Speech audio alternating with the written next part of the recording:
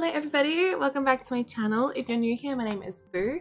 It has been so long since I've just been in Creator Sim and like created a sim just for the sake of it. So since it is spooky month this month, or it was when I recorded this video at least, I thought it'd be fun to create some sims that were like occult inspired.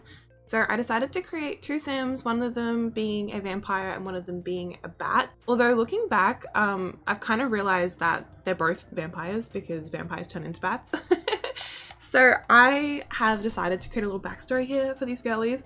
So the first sim I created, she was kind of inspired by like a bat, and then the second sim a vampire. So I thought it would be fun to say that these two sims siblings. The more vampire-y sibling, she's a little bit more serious than her sister. She wants to live her life and become the master vampire. She is inspired to be like Vlad. She wants to be very evil and just walk down the streets very slowly and scare people. And she's just very set on becoming like the master vampire, whereas her sister, the bat version, she's a bit of a party girl. I think that she likes to sneak out at night. The way she sneaks out is she turns into a little bat self and flies through the window, and she likes to sneak out and go to the clubs, have fun. She doesn't take life too seriously. She doesn't really care if she gets caught drinking blood from people at the clubs, and if Buffy the Vampire Slayer caught her, then she wouldn't care. She just wants to live every day her best life, her best party life, and that's all she wants. She doesn't care about being immortal, a master vampire like her sister. She just wants to have fun every day. So that's kind of where I've gone with the backstory here. Although while I was creating these sims, I honestly was just creating a vampire and a bat. Anyway, I don't really play with occult sims that much in my game. I think the first time I've really played with occult sims is like now in my Star Sign Legacy save, and even saying that, I'm not really playing with the occults.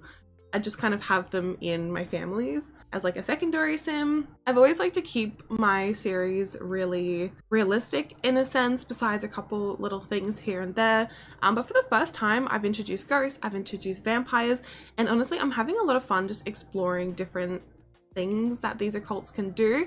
And with the new Life and Death expansion pack that just dropped like yesterday, I'm actually so excited to now play as Ghost too. I'm really excited to get into my Star Sign series and see what we can do with this new pack. I know there's a rebirth option. I know a lot of people are really curious on how that works and whether that's something we want to do since we have had a sim pass away. And then on top of that, we've got funerals and things too, which is really exciting for like a legacy player, because for the longest time I've really wanted to have funerals to honor my sims that have passed.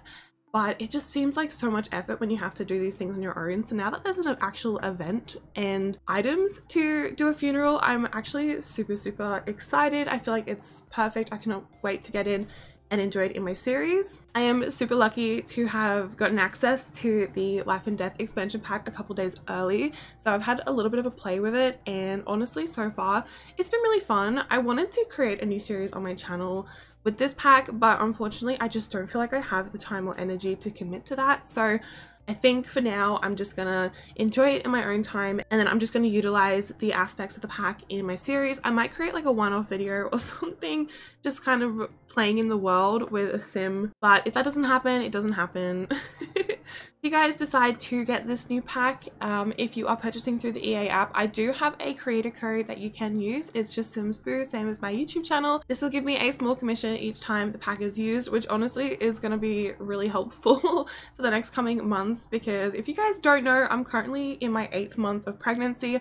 I am about to finish work for the year, and yeah, I won't be back for a couple months. So honestly, anything helps. If you guys want to use my code, if you guys want to watch my videos, anything really helps me at the moment. So thank you so much, and I really appreciate to everyone that's like stuck around and use my code and watch the crap out of my legacies, because even though at the end of the day, I'm honestly just here to have a good time, and I would be making these videos regardless of views or comments or money, it's still kind of a nice benefit to get, you know, a little bit something out of it just to help me stay afloat over a difficult period of my life that's coming up. I guess also in saying that, I probably should mention that I am planning on making a video soon talking about it, because I think at some point I'm gonna have to take a hiatus from YouTube.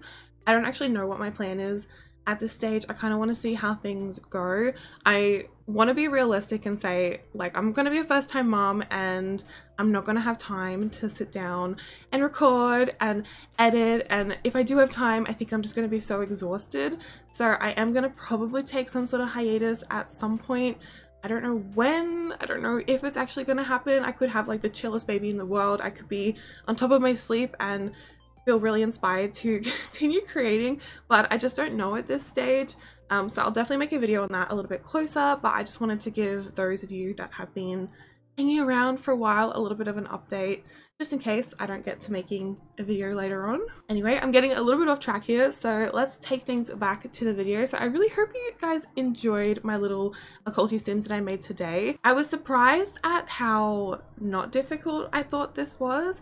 I've made vampires in the past and they just haven't really turned out the way that I wanted to. I really just felt like I could never get their looks scary, but I think honestly my sim style is just a little bit too cutesy for that. So this time I just kind of lent into my sim style and just was like, let's just see what happens if I make it how I actually want to make it instead of trying to make these sims spooky. And I think they turned out really cute. Cute but intimidating, I will say. And I hope you guys think the same. Anyway, I'm gonna wrap up the voice over here, but I hope you guys had a very nice Halloween and I'm really looking forward to playing the new pack. I hope you guys are too. If you're new here and you like today's video, don't forget to subscribe and also hit the like button below, and I'll see you guys in my next upload. Have a good one. Bye.